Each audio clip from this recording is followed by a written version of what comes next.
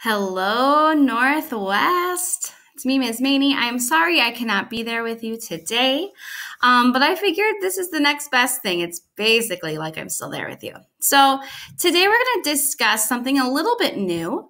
We're getting close to Halloween. And if you remember, if you were one of my students last year, we discussed major and minor last year around Halloween. And it's something I like to pull out every Halloween because, as you know, we've been talking about music. We've been talking about how music makes us feel or how we might describe music.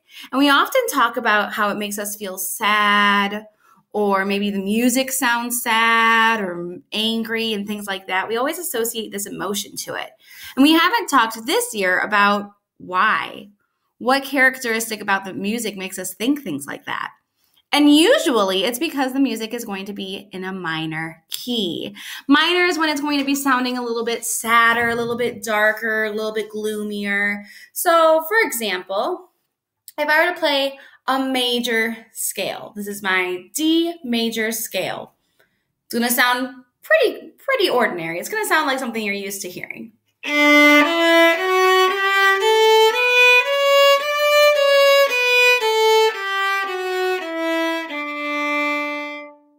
Sounds happy, joyful, right? It doesn't make us sound scared or depressed or sad. But what if we were to change a couple things about it? I'm going to turn it into a minor scale. So this is a D minor scale.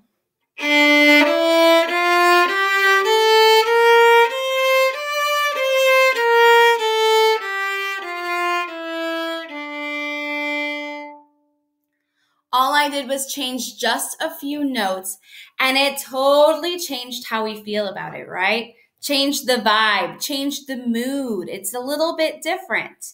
So let's talk more about minor scales, shall we?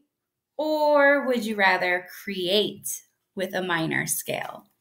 Let's go ahead and create. Hopefully you have your Chromebooks out. If not, perhaps after this video that will happen for you, because we're going to try to make music on our own. So you're going to need a Chromebook and you're going to need your headphones too, so that way you're not super distracting to the people around you.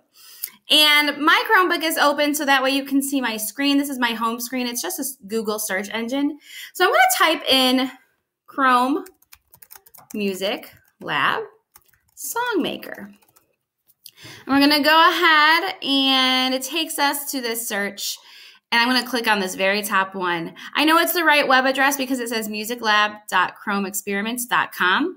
So I could click right here, or I could also click right here if I wanted to. Both are going to take me to the same place. So let's go ahead and click it. And we're at the song maker. It's slowly loading. And we're going to use this to help create our own music. Now, typically, I would just give you free reign and let you do whatever you want and hope that it sounds good. But we're talking about minor keys, and I would love it if your song sounds a little spooky, right? A little Halloween-y, maybe a little dark. So the way we're going to do that is we're going to make sure that we kind of start and end in the same place. Do you see this dark line that goes across here in the middle of my screen? If I were to play the note above that, that would kind of be what I consider the tonic, the do. That's like a good starting and ending place. Remember when I played the major scale? If I wanted this song to be in a major key, I would start and end on that red. And I'm actually going to change this to a piano so it sounds a little bit better. So there's the red.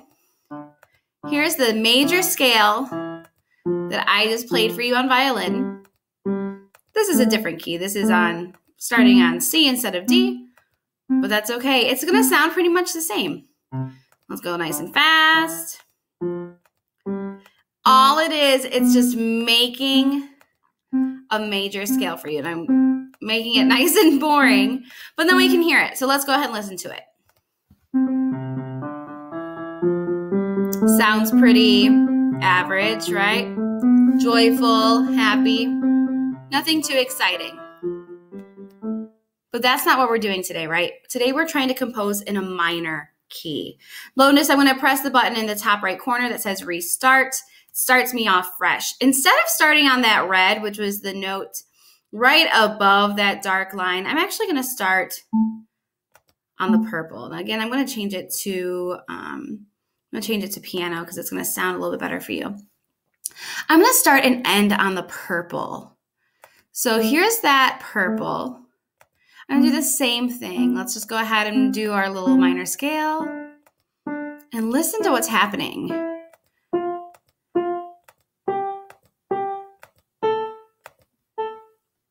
It's the same thing, right? But it's the minor version. And I'm just going to go all the way right back up. And I'm going to just focus on that purple color, right? That's our new tonic. That's our do. Let's listen to it. There's that spooky feeling, right?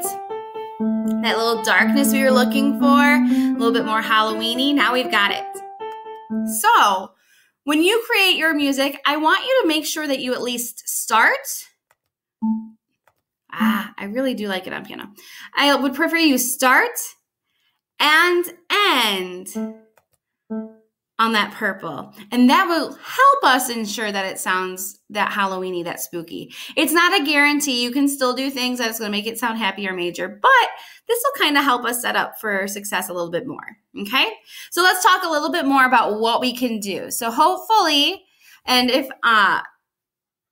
you didn't catch the directions at the beginning of the video, I have them written out for the sub or for your teacher, so hopefully somebody can help you find where I'm at, okay?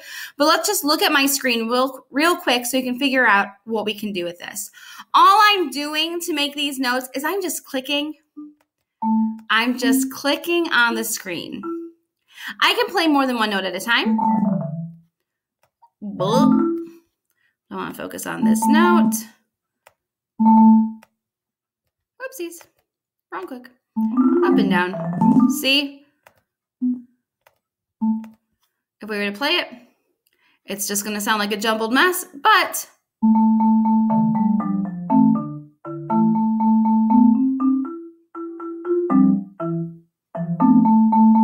nothing exciting. It repeats itself every single time though, okay? So as soon as it gets to the end, it goes back to the beginning to repeat itself. And my goal again is to start on the purple and end on the purple. If I wanted to erase anything, if I was just like, that's awful, I can go to restart if I want to completely start new. Or if I want to just erase some of them, then I would take my mouse and click on it again, and then it turns into an eraser. So I can just go through. Maybe I really liked where that purple was, and I said, well, that part sounded good, but everything else between was not very good. So I can just go through and erase it. Okay? Earlier, you noticed I was playing around with this sound. Because of how my speaker is right now for me to record, I didn't really like the default sound that it had at first. So look, bottom left-hand corner, you have the play button. That's where you play your music. But next to it, it's going to show a xylophone. You can click it. You can change that sound to a piano, or you can change it to stringed instruments, or you could change it to woodwind instruments, or you can get more of an electronic feel if that's what you're into. That is totally up to you. Play around, maybe make your song, and then change it and see how you feel. It's kind of got some cool sounds to it. Next to it, there you see this almost looks like a keyboard. It says electronic. That is for some percussion down here. And one of these, this one's a little bit hard to hear because of my speaker right now. But you have two options. And you can change it though if you like a different sound. You can change it again if you want just traditional drums. That is up to you. You can play around with that just like you can play around with the other one. Again, I'm just clicking the buttons where I want it to be. So those circles down at the bottom, that's where you add your percussion sounds. The squares at the top, that's where you make your notes. Tempo, I'm not sure if you remember what the word tempo means. It's been a little while. Tempo is the speed of music. So down here it says tempo, then there's this slide bar with that dot in the middle that you can make go to either side. And then you see a number on the right-hand side. That's going to be our beats per minute. So it's automatically, I can't get it back. It's automatically at 120, which would be 120 beats per minute. But maybe you want it to be slower. So you're just going to click it and drag it down. If maybe you want it, to go twice as slow, then you would put it at 60. Or maybe you want it to go really fast. So it does limit you. You can't do anything you want, but you can go anywhere between 40 and 240. I'm going to put it back. Let's go ahead right at 100. And let's make a really quick song. Let's see. Maybe we'll do like Twinkle, Twinkle, Little Star, but in a minor key and see how that sounds. So, ooh, the electronic. Let's see where we're at.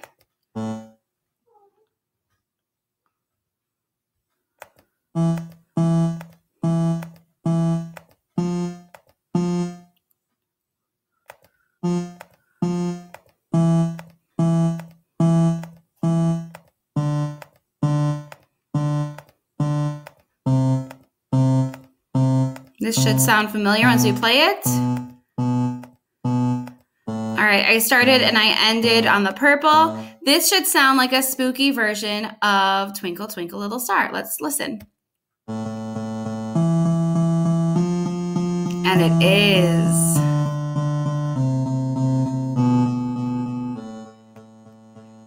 And then I press the same button. I press the play button to stop it. But basically, you would just press it to play or to stop it. All right, so good luck to you. I'm not going to give you any more instructions, okay? Your goal is to go to Google Chrome Music Lab, find the song maker, start and end on the purple, and have fun. If you like what you make, you can go to the bottom right-hand corner, look right beneath my face. You can press save. It'll save it for you. You can email it to yourself. You could email it to me if it's something you're super proud of and you want to share with me. I would love to hear it. But have fun, and I can't wait to see you again very soon. Bye.